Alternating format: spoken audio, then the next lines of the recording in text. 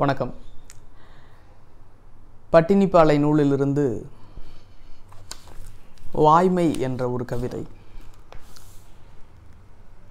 ஏனிந்த அழைப்பென்று புலம்பார் கதையுது, ஏனிந்த அழைப்பென்று புலம்பார் கதையுது. மதிய வேளைக்கு மாகாணி அரிசி கடன் வாங்கியதை காரணம் காட்டார். கொட்டாத மழையால் குறுவை சாகுபடி குறைந்து விட்டதென்று குறை சொல்லார். கொட்டாத மழையால் குறுவை வேலை குறைந்து விட்டதென்று குறை சொல்லார்.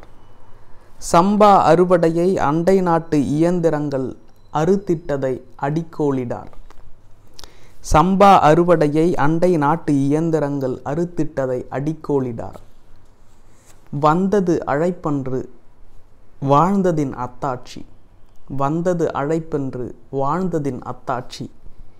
பயனன்ன இதன் பொருட்டென்று பார்ப்போரை கேட்டிடாமல் உற்றாரை உவக்க உயிர்கடன் வைத்து ஊர் முன் செய்வார் சீர்.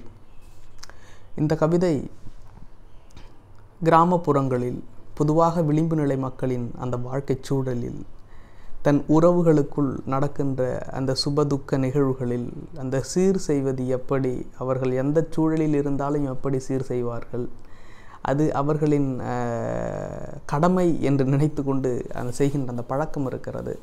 அதை பதிவு செய்வதின் நோக்கமாக இந்த கவிதை அமைந்திருக்கிறது. நன்றி.